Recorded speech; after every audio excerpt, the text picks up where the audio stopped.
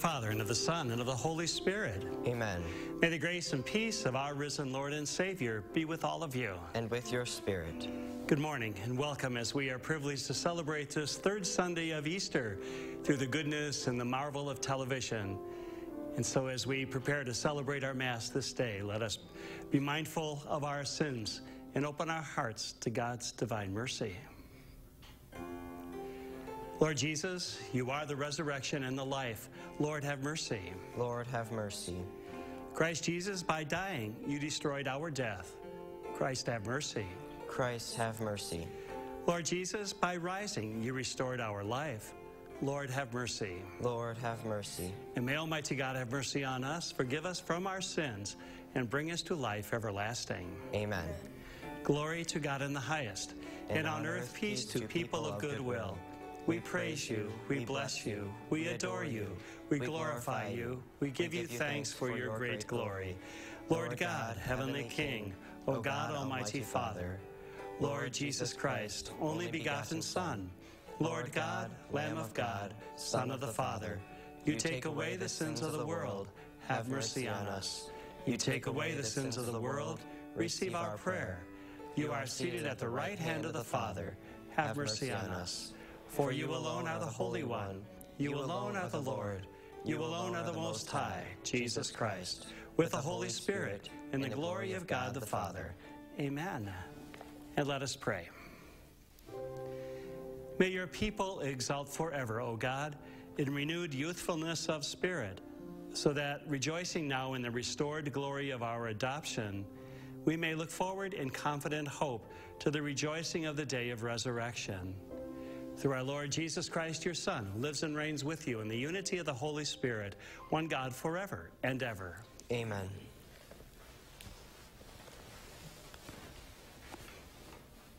A reading from the Acts of the Apostles.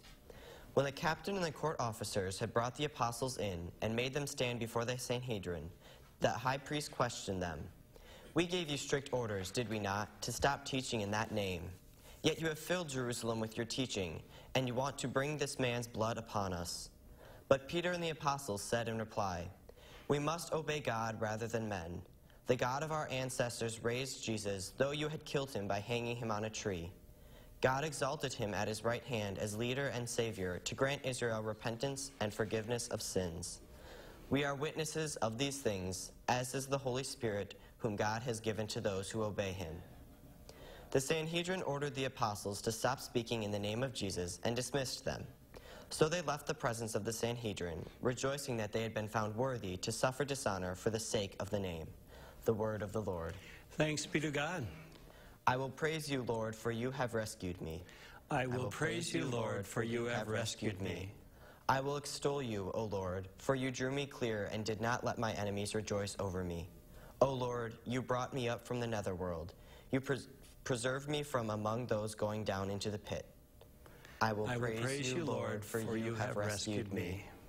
Sing praise to the Lord, you his faithful ones, and give thanks to his holy name. For his anger lasts but a moment, a lifetime his goodwill. At nightfall weeping enters in, but with the dawn rejoicing. I will praise you, Lord, for you have rescued me. Hear, O Lord, and have pity on me. O Lord, be my helper. You changed my mourning into dancing. O Lord, my God, forever will I give thanks. I will praise you, Lord, for you have rescued me. A reading from the book of Revelation. I, John, looked and heard the voices of many angels who surrounded the throne, and the living creatures and the elders. They were countless in number, and they cried out in a loud voice, "Worthy is the Lamb that was slain to receive power and riches, wisdom and strength, honor and glory and blessing." Then I heard every creature in heaven and on earth and under the earth and in the sea, everything in the universe cry out, "To the one who sits on the throne and to the Lamb be blessing and honor, glory and might, forever and ever." The four living creatures answered, "Amen," and the elders fell down and worshipped. The word of the Lord.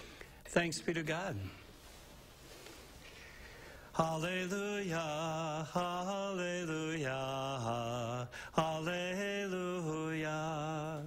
Christ is risen, creator of all. He has shown pity on all people. Alleluia, alleluia, alleluia.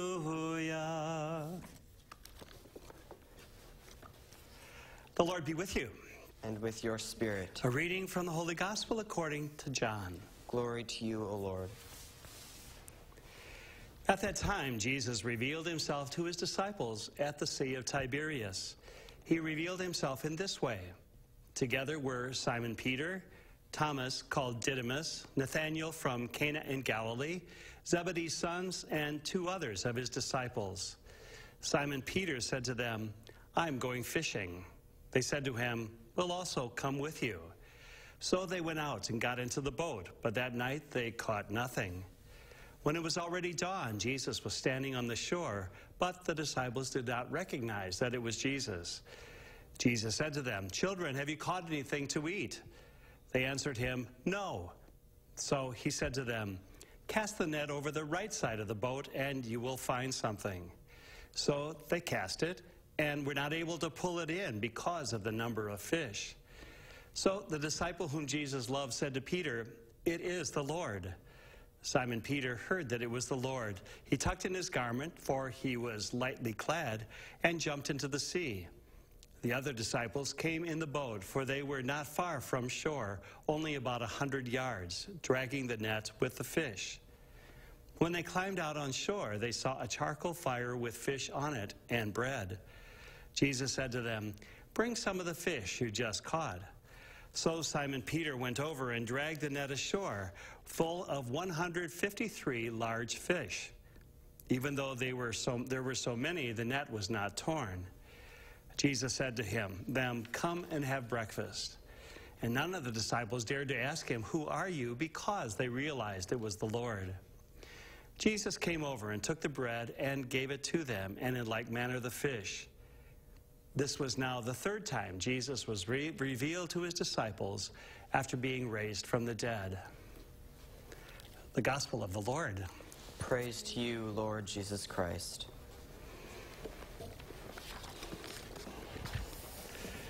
We continue this wonderful Easter season, entering into its 3rd week.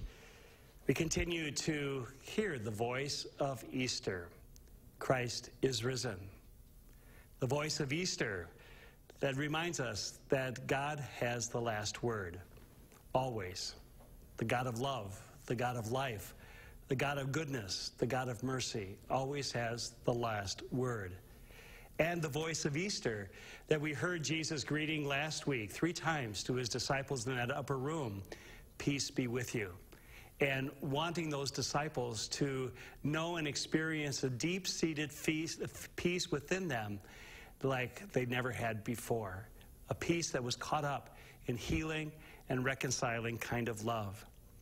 And so this morning, as we listen to this 3rd account, this 3rd experience of the disciples, that they had gone back to the north on the Sea of Galilee, the Sea of Tiberias, and they stepped back into their routine as they were fishermen. They stepped back into their daily work. And as they did so, they had another marvelous encounter with the Lord. And it is in that goodness that I think we all can think about the routines of our daily lives. I know from the moment I open my eyes early in the morning, that I'd sometimes even smile myself. I sometimes get radical and even change some of the things I'm used to doing, of getting up and making coffee and looking at the newspaper and prayer time and then all the things of preparation for the day. Sometimes just be radical and change up that routine. But we all have them, don't we? And routines of throughout the day of what we do at our work, at our school, and our relationships, whatever it might be, coming home again. So routines are a very ordinary part of all of us. And so Jesus' appearance was coming to them, this resurrected Lord, in the midst of the routines of these fishermen that probably were oftentimes days that weren't too exciting, like this appearance that we hear that they had been fishing out all night and they had caught absolutely nothing. So a long time routine of just waiting and waiting and waiting, casting nets and not having any kind of experience with that. But Jesus' appearance to them reminds of a couple of things. As Jesus stepped into the ordinary routine of their lives, is that invitation to always be open because of Jesus Christ, risen from the dead, to the extraordinary that is about who our God is, the abundance about who our God is, and invites us to trust and to believe, to be more and more attentive to just our daily lives. Sometimes in the past, I remember psychologists said a lot of us spend about 90% of our time kind of dozing or almost asleep. But how do we become more alert and aware just every single day of the gift of life, the gift of whatever is happening with and among us, the gift of experiences that we have, and very particularly of the gift of what it means that we are resurrection people as the baptized, as a Christian people, that we live in the midst of the extraordinary risen presence of our Lord each and every day, and how we can fine-tune and become more attentive to that tremendous gift in our lives, and how we allow that vision, as was true for those earliest apostles and disciples, to transform us as we grow deeper and deeper in our faith, and so deeper and deeper in experiencing just real inner peace and joy. And that's not the laughing kind of lighthearted always, but it's that deep-seated confidence of knowing that the Lord is right within us and among us, no matter what we face. That gives us great peace.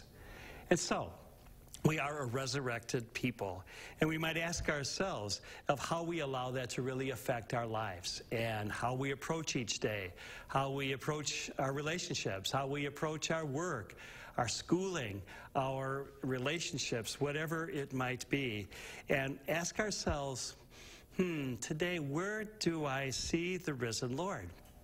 Where do I see radical forgiveness? Where do I really see compassion and a helpfulness of others for others? Where do I see loving kindness?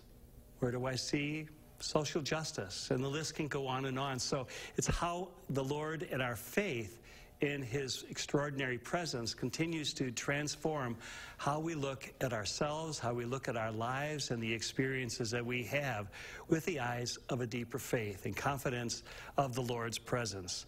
And how does that truth continue to, again, change us and help us to change this world, because we live more effectively each day in his presence. And so in this gospel story is a wonderful experience about how Jesus shared a meal, shared that breakfast, and exactly, again, another pronouncement of one of the Lord's deepest desires is to feed us and to nourish us. And this experience of having breakfast of fish and some bread certainly harkens to the miracles of the feeding of thousands with a few loaves of bread and a few fish, and all point to the great gifted of the perfect nourishment of the Lord in Holy Eucharist that we experience and have opened to us time and time again. And yes, through television, not necessarily actually receive the body and blood of Christ in Holy Communion, but we always put on that spiritual communion, that we can open our hearts to receive the Lord in that wonderful, powerful way, that because he wants to nourish us, he wants to feed us, he wants to gift us the gift of Eucharist over and again, which is the gift of himself. And so the voice of Easter continues to be profound for us. The voice of his presence, the voice of his peace, the voice of his nourishing love.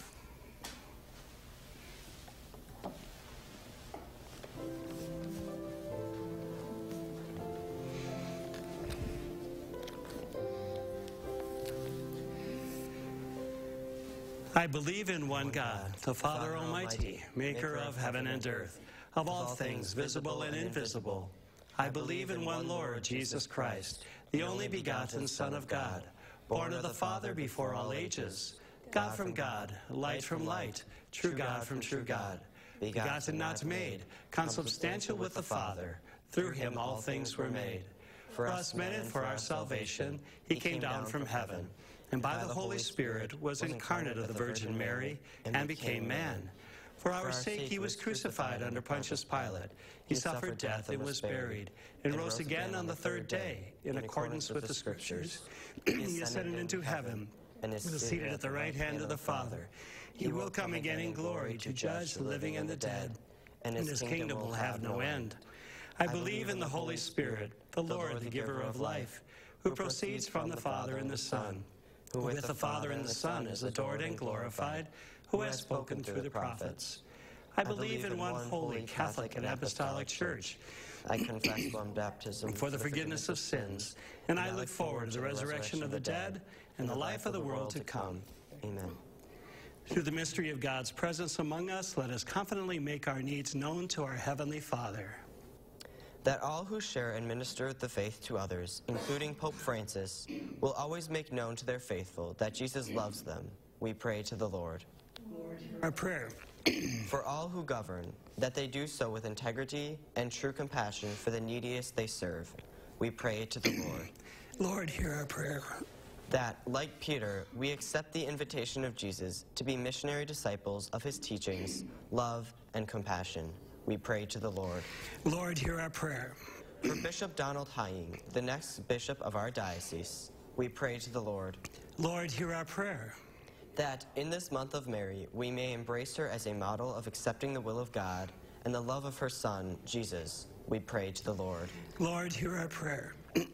For those who are lonely, poor, or dealing with life struggles, either physically or material, that the Lord will bring comfort and strength to them, we pray to the Lord.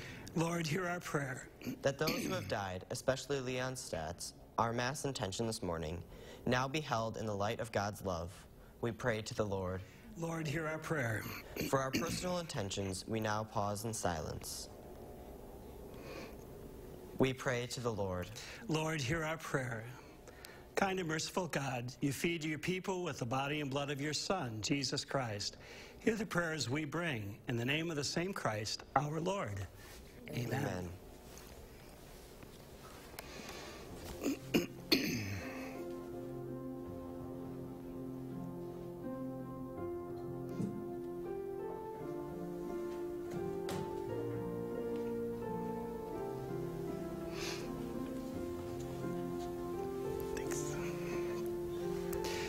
Blessed are you, Lord, God of all creation, for through your goodness we have received the bread we offer you. Fruit of the earth and work of human hands, it will become for us the bread of life. Blessed be God forever.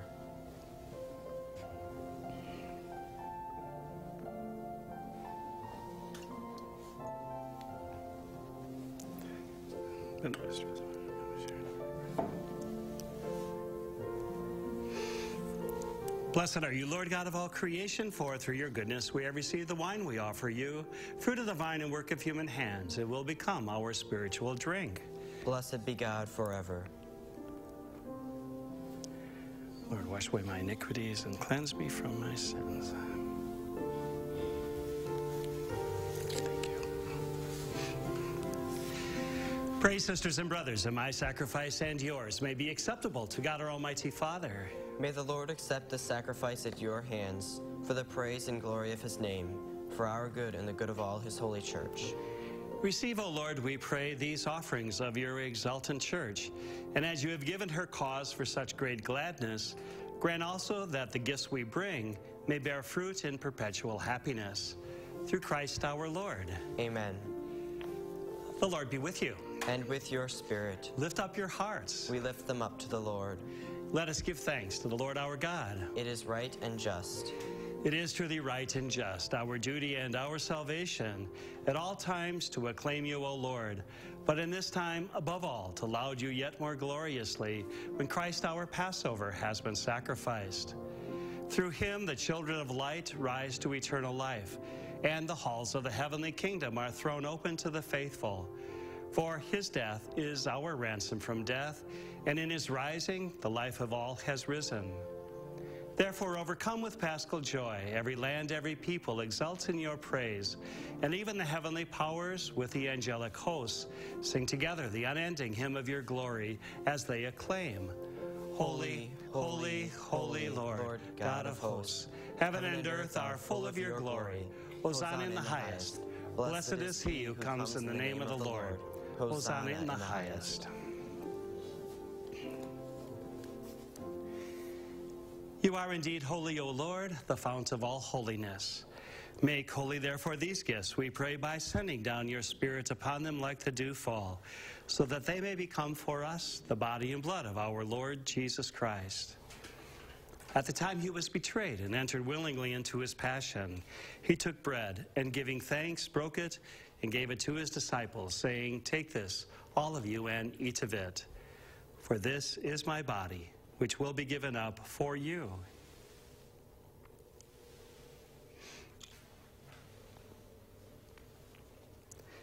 In a similar way, when supper was ended, he took the chalice, and once more giving thanks, he gave it to his disciples, saying, "Take this, all of you, and drink from it. For this is the chalice of my blood, the blood of the new and eternal covenant, which will be poured out for you and for many for the forgiveness of sins. Do this in memory of me."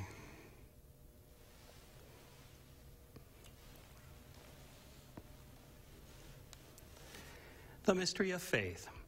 We proclaim your death, O Lord, and profess your resurrection until you come again. Therefore, as we celebrate the memorial of his death and resurrection, we offer you, Lord, the bread of life and the chalice of salvation, giving thanks that you have held us worthy to be in your presence and minister to you. Humbly we pray that, partaking of the body and blood of Christ, we may be gathered into one by the Holy Spirit. Remember, Lord, your church spread throughout the world, and bring her to the fullness of charity, together with Francis, our Pope, the order of bishops, and all the clergy. Remember also our brothers and sisters who have fallen asleep in the hope of the resurrection, and all who have died in your mercy. Welcome them into the light of your face. Have mercy on us all, we pray, that with the Blessed Virgin Mary, Mother of God, Blessed Joseph, her spouse, with the blessed apostles and all the saints who have pleased you throughout the ages, we may merit to be co-heirs to eternal life, and may praise and glorify you through your Son, Jesus Christ. Through him, and with him, and in him, O God, Almighty Father, in the unity of the Holy Spirit, all glory and honor is yours forever and ever. Amen. At our Savior's command, informed by divine teaching, we dare to say, Our Father, who art in heaven, hallowed be thy name. Thy kingdom come, thy will be done, on earth as it is in heaven. Give us this day our daily bread, and forgive us our trespasses, as we forgive those who trespass against us. And lead us not into temptation, but deliver us from evil. Deliver us, Lord, we pray, from every evil. Graciously grant peace in our days, that by the help of your mercy, we may be always free from sin and safe from all distress, as we await the blessed hope and the coming of our Savior, Jesus Christ. For the kingdom, the power, and the glory are yours, now and forever. Lord Jesus Christ, who said to your apostles, "Peace I leave you, my peace I give you," look not on our sins, but on the faith of your church, and graciously grant her peace and unity in accordance with your will, who live and reign forever and ever. Amen. The peace of the Lord be with you always. And with your spirit. Let's minister his word of peace to those near. Peace of Christ be with you, Jack. Thank you. Peace of Christ be with you, Aaron. Peace of Christ be with you, Luke. Thank you.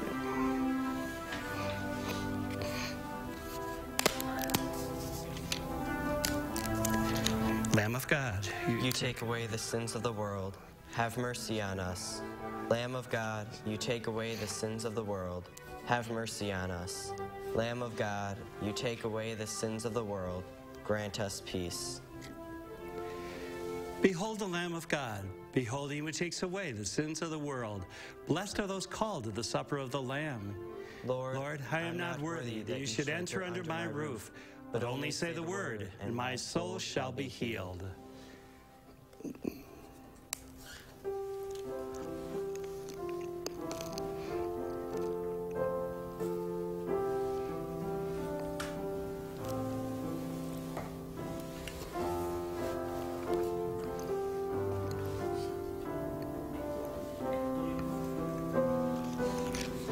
The body of Christ. Amen.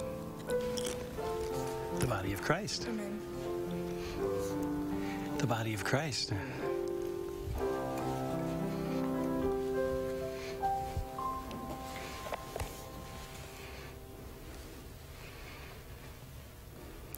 Let us pray. Look with kindness upon your people, O Lord, and grant, we pray, that those you were pleased to renew by eternal mysteries may attain in their flesh the incorruptible glory of the resurrection. Through Christ our Lord. Amen. The Lord be with you. And with your spirit. And may Almighty God bless you all, the Father, the Son, and the Holy Spirit. Amen. Our Mass is ended. We go in peace to love and serve the Lord. Thanks be to God. On behalf of the Apostolate and Monsignor Larry Bakke, our presider this morning, and the director of the Apostolate for Persons with Disabilities, and the pastor of St. Clare of Assisi Parish in Monroe, a sincere appreciation to you for sharing in the sacred liturgy of the third Sunday of Easter. Our acolytes were my brother Luke Krebs and Aaron Benshaw. I am Jack Krebs. We are members of Monsignor Larry's parish in Monroe and honored to be a part of the television mass ministry of the Apostolate.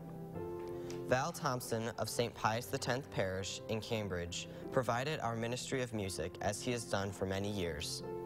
Thanks to Sue Goodenkoff of St. Denis Parish in Madison for her interpretation, which, with closed captioning by the Apostolate, enables those of our television faith community who are deaf and hard of hearing to worship with us.